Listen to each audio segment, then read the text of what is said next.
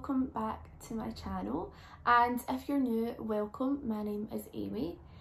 Today I'm going to be doing a video that is a little bit different from what I've posted so far. Today I'm actually going to be covering the murder of Alesha MacPhail. I do just want to put a little disclaimer that this video is going to go into, some details that some people might feel uncomfortable listening to. It is about the murder of a child, so please watch at your own discretion. Warning, there is a few things that I'm going to be talking about that is horrible, heartbreaking to hear, and something that is just horrific. And I would say that if you're younger than 16, then please don't watch this either. I'm going to be talking about things that you shouldn't be hearing and shouldn't have to hear about. Also, if you don't want to hear, please feel free to click out of the video and go and find something else to watch. I will be back next Sunday with another video. So yeah, please watch at your own discretion, but be warned, there is going to be details in this video which are not nice to hear at all. So Alesha Sarah MacPhail was born on the 22nd of October 2011, so she would have just turned 9 last month. She lived in Airdrie with her mum Georgina and her younger sister Courtney. She had actually just completed primary 2 at school when this incident happened, and our teachers would describe her as smiley and happy and said that she really enjoyed writing in school. That was one of her favourite things to be doing. She also loved things like gymnastics and baking cakes. When Alesha was only 3 months old, her mum and dad actually separated, and her dad Robert lived in Rothesay on the Isle of Bute with his girlfriend Tony, mum Angela and dad Callum. Rothesay is a small town on the west coast of southern Scotland with only a population of around 6,500, so it is a very small town, and I think it's one of those ones where a lot of people know everybody, you know your neighbours, you know the people who live around you. And Alesha would visit her dad and the family every other weekend. And on the 28th of July 2018, it was no different, although Alesha was actually going to spend 2 to 3 weeks, as it was the summer holidays. So she went over with her dad on the 28th of July, and 3 days had went by, doing things, spending time together. And on the 1st of July 2018, Alesha went to bed that night with Peppa Pig on the TV. And at around 11 o'clock that same night, Tony went in to check on her and found she was asleep.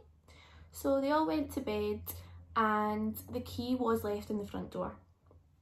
But this was not uncommon for people in Rothesay to do. As I said, it was seen as a very safe town, everybody knew each other, and the crime rates weren't high.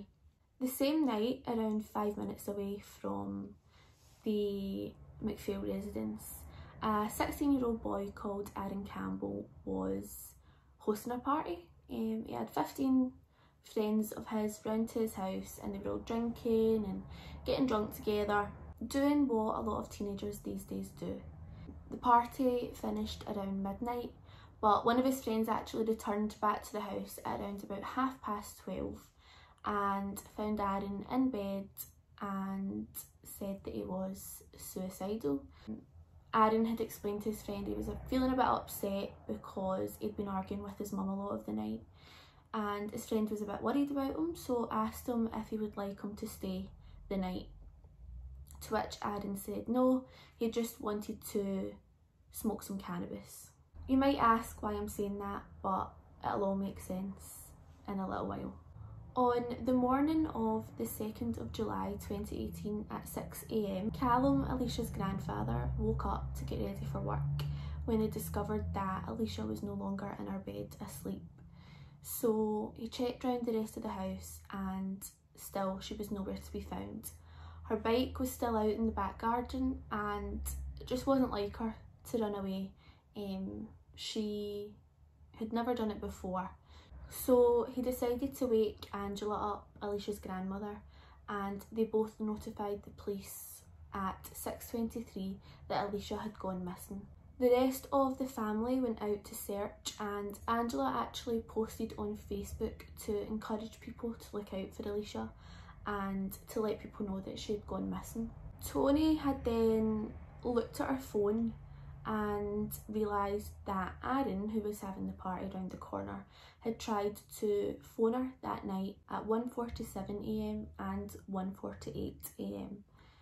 So she tried to phone him back and got no answer, and at 9:01 AM Aaron replied via text message and said, "Sorry, doesn't matter," with 2 laughing faces. To which Tony then replied telling him about Alesha's disappearance, and he responded with, "Oh damn, I'm sure she's not went too far."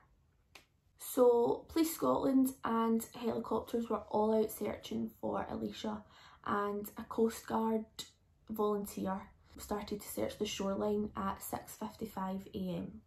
He then actually discovered a kitchen knife on the shoreline, and it was quite close to the MacPhail house. Then at 8:54 AM, local man George Williams called the police to notify them that he had actually read Angela's Facebook post and that he actually found the lifeless and naked body of Alesha just 15 minutes away from her dad and grandparents' house.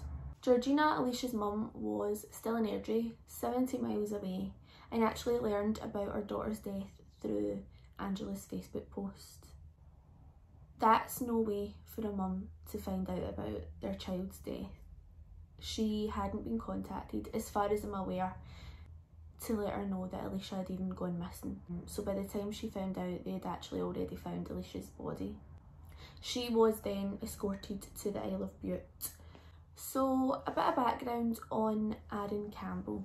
Aaron Thomas Campbell was born on the 7th of May 2002 in Shrewsbury, England, and moved to the Isle of Bute when he was around 4 years old with his mum Jeanette, dad Christopher, and a younger sister whose name I actually couldn't find. Sources say that growing up, Aaron actually did suffer from both emotional and physical abuse, and he also had a history of self-harming and depression.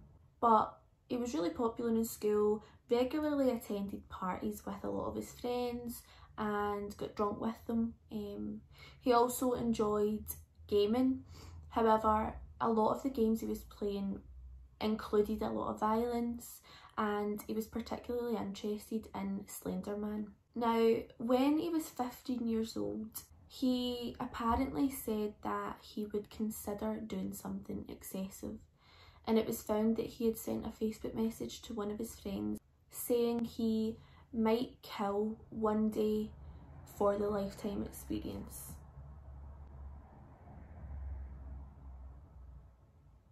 So, Aaron actually knew Robert and Tony, which you might have guessed from the fact that I said Tony had missed calls from him on her phone.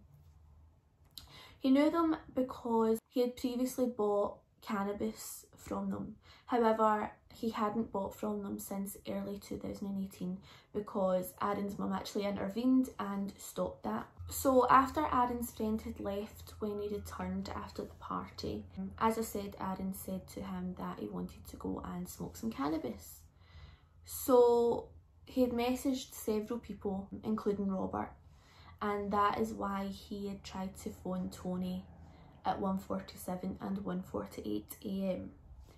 However, at 1:54 AM, Aaron decided to leave his house with the intentions of stealing some cannabis. So he left his house and walked to Robert's house. He then proceeded to enter the house, where Alesha's bedroom was one of the first when you walked in. So Aaron walked in and found Alesha sleeping in her bed.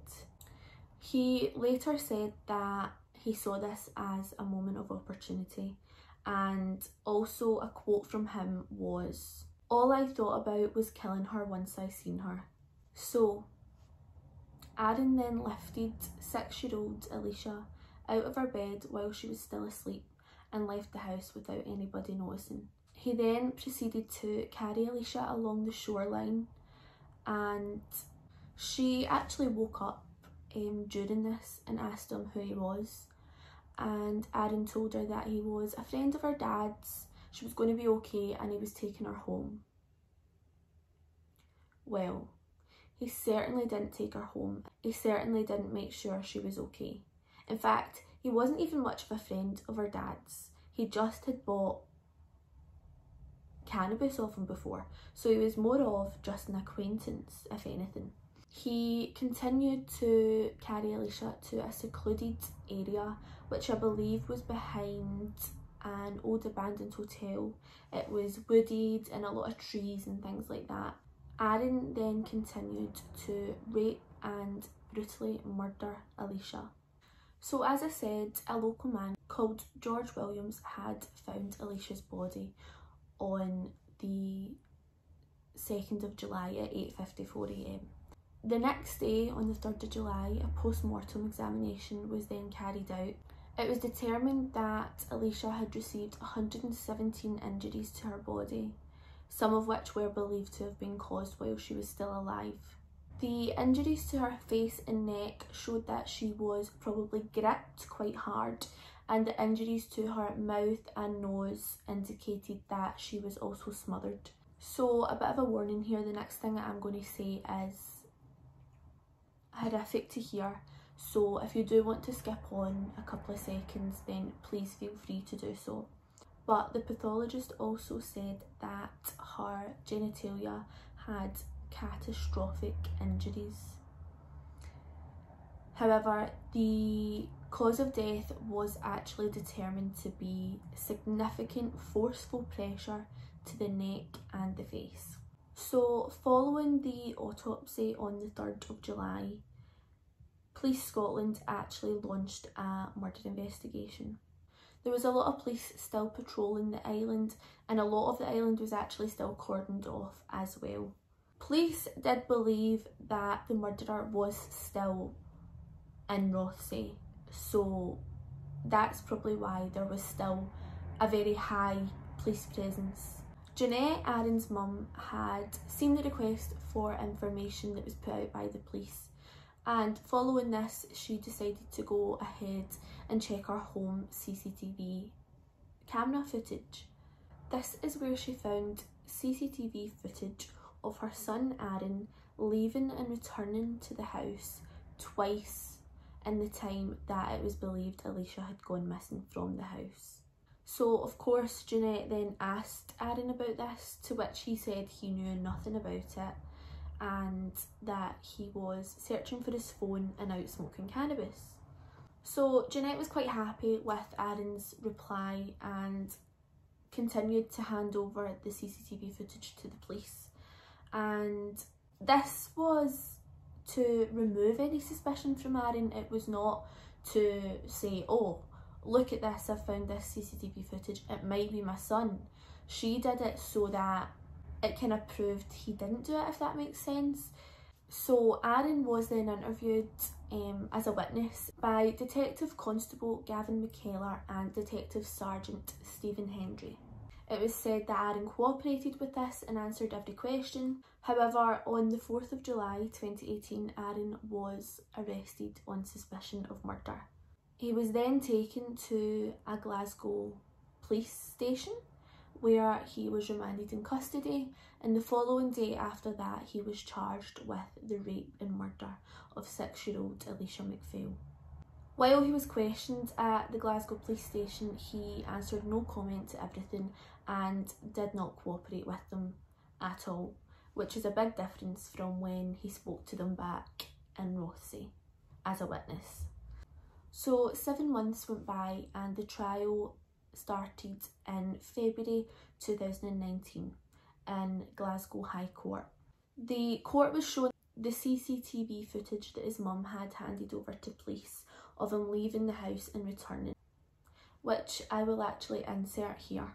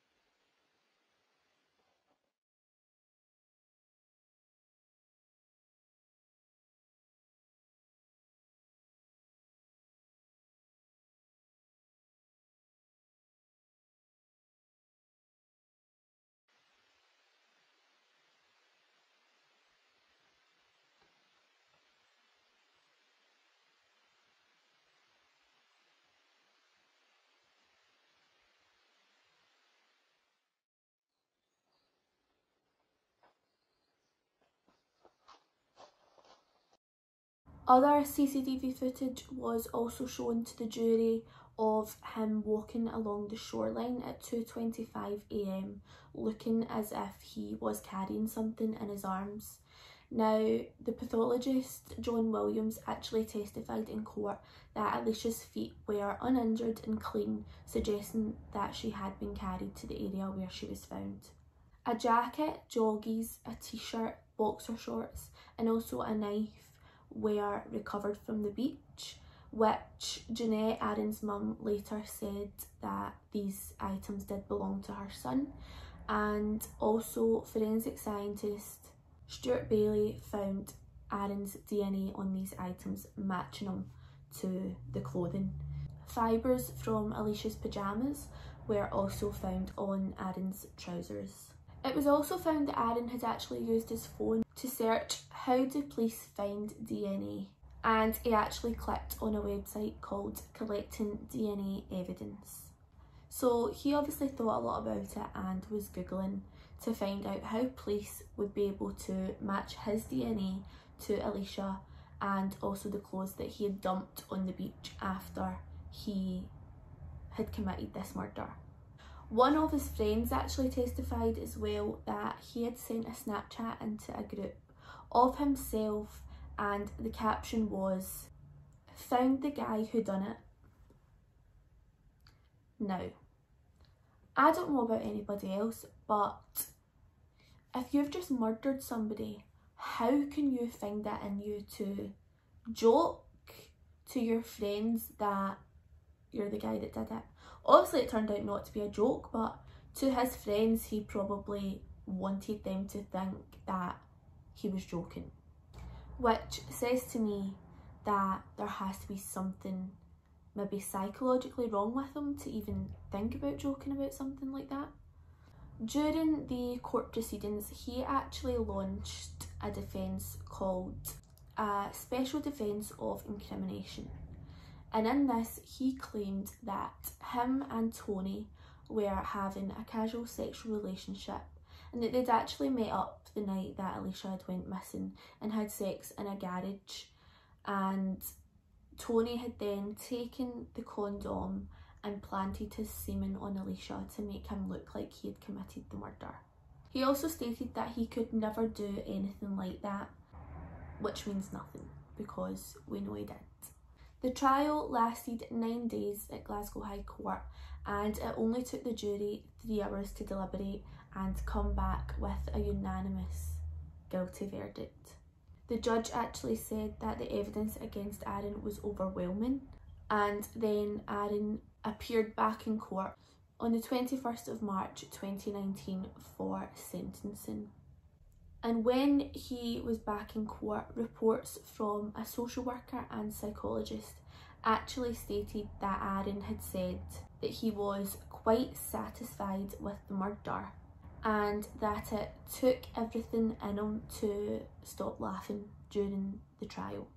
So the judge then sentenced Aaron to life in prison with the minimum of 27 years and said that it would have been longer if he was an adult. It's something very controversial, but I think the death penalty should definitely be available for people who commit crimes such as rape and murder of a 6-year-old child. That little girl was innocent, she hadn't done anything wrong. All she done was go to visit her dad and her family for a couple of weeks during the summer holidays, and this is how it ended for her. Such a tragic thing to happen to anybody but a child. Someone being able to have that in them to do that to a child is just, I have no words. The judge also stressed that his defence about Tony murdering the child and planting Aaron's DNA was basically rubbish, and he stressed that Tony was completely innocent, which she was, of course. Then on the 10th of September 2019, he actually successfully appealed his sentence and 3 years were taken off it, leaving him only having to serve 24 years in prison, which means he is now eligible for parole by the time he is 40 years old. Now, the reason he successfully appealed this sentence was because they said 27 years was excessive for his age. If you can commit such a heinous crime at the age of 16 years old, what are you going to be capable of when you're 40? I didn't really want to give my opinion on this case, but I actually read a lot about this case when it was happening, and me and my friends from uni had a course where we had to go to court and watch a few trials to write an essay on how court proceedings worked. And it just so happened that the day we went to Glasgow High Court was the day the trial of Aaron Campbell was starting. So we actually went in and got to watch the first day of the trial, and the feeling in that room was indescribable. We were sitting and had Alesha's family to the right of us and the media to the left. Police officers were coming out, giving their evidence, and we were showed the knife that he used, and